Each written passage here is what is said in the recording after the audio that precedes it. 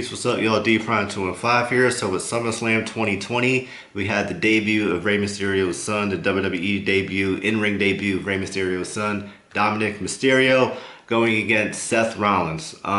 This is pretty interesting because, I mean, Dominik has been in the ring before. I remember many moons ago when Rey and the late great Eddie Guerrero had that ladder match at SummerSlam for the custody of Dominik. That was a pretty great match. You know, times are different. Dominik's grown. He's a full-grown man now. Seth Rollins is in a really interesting heel situation storyline right now, having had the eye for an eye match with Rey Mysterio, which he won. So who do I think is going to win? I think Dominik Mysterio is going to win to avenge his father, but I think something more interesting to me, I actually want to see how Dominik is going to move in the ring.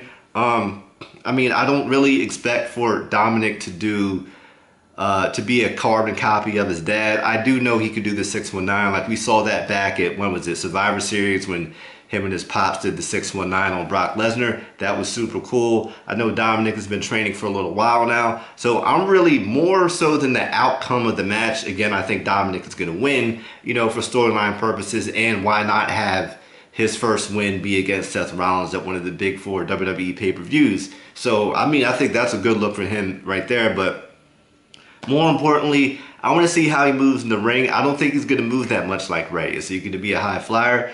Is he going to be mat-based? Is he going to do submission, technical type stuff? You know, is he going to be a mixture of everything? That's what I want to see more than anything. But once again, I'm looking at Dominik to pull through, to get the W here. Who do you guys think is going to win? Are you expecting for Seth Rollins to win? Do you think Dominik is going to win? Let me know what you think in the comments. Make sure you subscribe to me at D Prime 215. See y'all next time. Peace.